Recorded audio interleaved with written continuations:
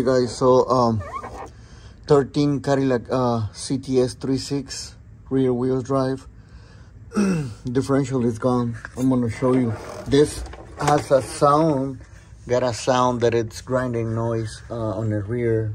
So I came up here and then move this right here. You can see playing right there. I already started removing bolts, so but that's not the thing. You see this right here, and then if you turn, you probably can. If I turn, let me see if I can turn this up. You hear that?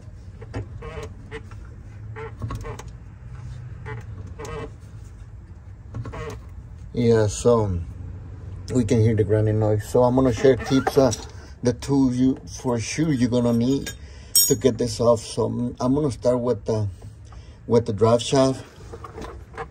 So on this one right here, what we gonna need is gonna be 18. You're gonna place your 18 right here on this side. On this one, take a look at this.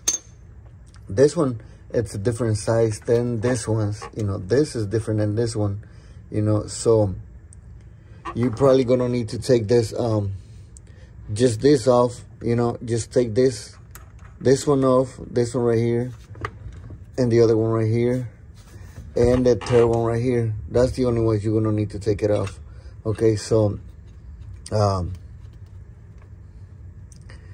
thought I needed to take this off, but not really. So we just need to take this off, and then what you're gonna need to take them off. This one's is gonna be 18 right here on the back.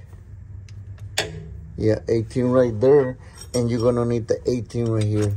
Okay, so and then this is gonna be easy to take it off because I already got it loose, but this is the way you have to take them off. You know, you're gonna need the 18 right here, and you're gonna need 18 right here, and you can take them off. Next thing, oh sorry about that. Next thing that you're gonna need, it's gonna be for the let me go this way right here, probably you can see better. Okay, right here, right there. For the CV axles, you're gonna need the E12. So this is like this E12 in a swivel. So what I'm doing is I get my swivel with the E12 right there, and I'm using the impact to make this faster and easy. So I just go right here and kick this in, you know. But one thing that you gotta do is make sure you secure the car. I just got the rear lifted, you know, but I got some stuff on the front holding, you know, right in front of the tire, so you don't go that way, because I got it on neutral. You know, ignition switch is gonna keep it on for a couple minutes. So I got it on neutral, and then so that way I can twist my drive shaft, you know, to remove all three bolts and nuts from the differential. So and then I can turn at the same time my CV axles. So the way that I'm removing the CV axles is the way that I told already. So I'm just using swivel and an E12 right there, you know, and I just kicked it in. I got them there loose, so I don't have to do it again. And the same thing on this side. See right there, it's the same thing. It's enough room to play with that, and then goes in there. Now for the amounts, you're just gonna need the same thing on this side. Let me see, you're gonna need the same thing. Let me get this off. You're gonna need the 18 right here on the side, right there. Or you're gonna need the ratchet, or either way, you know, you just go like this.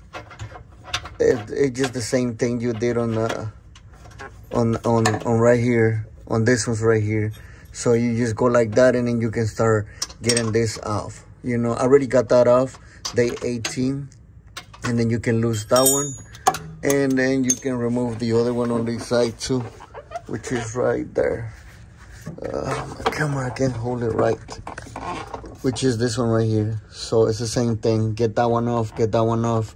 And for the last, it's gonna be 24 right there, which is the make sure, I mean, it should be better if you get a short one, you know. So it's a 24 right there, and then this one is the only one holding the whole thing up right now. I haven't taken the bolts off of the amounts and everything, but this one is gonna be easy to get it off. See, So after you get all this off, you just get the jack under here and hold it, you know, get all the bolts out of the way and everything. Get your jack first over here, and then start getting all the bolts out of the way, you know, because so that way you just pull up the, you know, you can start pulling up the all the bolts, you know, right there from the CV axle, from the draft shaft and everything. And last thing you're gonna remove is gonna be your bolts from the mounts and this one, you know. But make sure you keep your jack over here, and then you can drop it off. Let me do that. All right, guys, so one thing that I noticed is you not even have to take these bolts out of the CV axle. You know, as soon as you got it loose, they stay in place, and you can leave it in there because they not gonna be on your way to get your differential down. Hold on, see right there, let me get the zoom out, yeah. Okay, so see right there. Okay, so you don't have to remove your bolts from the CV axle. Just lose them all the way, and they can stay in place, so you don't have to take them off. Just leave it right there.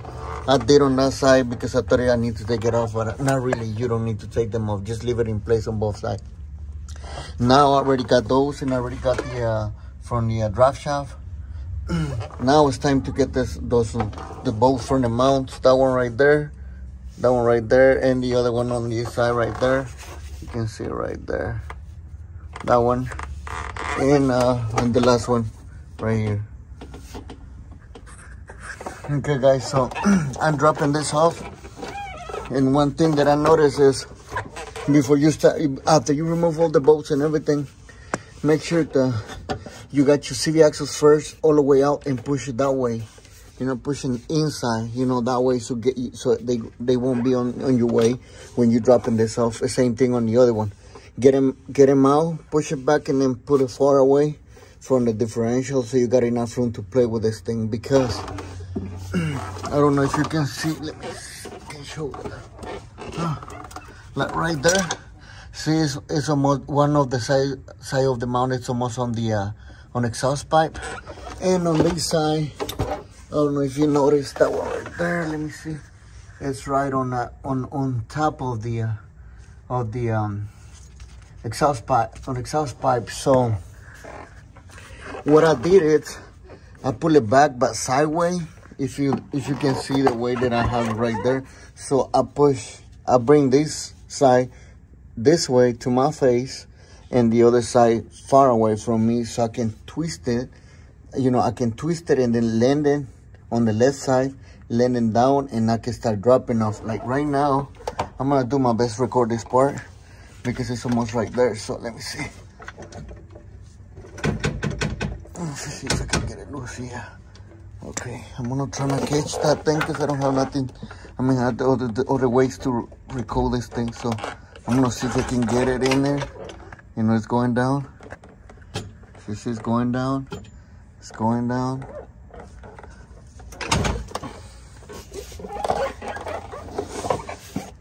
It's going down itself slowly, but it's going down. But if you see the way that I'm getting, I don't care if it drops off. Okay, so, it's bad. So, but see if it's going down. See, it's going down. It's going down. So I'm not trying to catch it so you don't go all the way. But see, it's dropping off right now. See, it's going down. And then if you see right there, see the way it's going sideways. So finally drop that thing right there. Get this off. But yeah, that's the way that we got this thing off.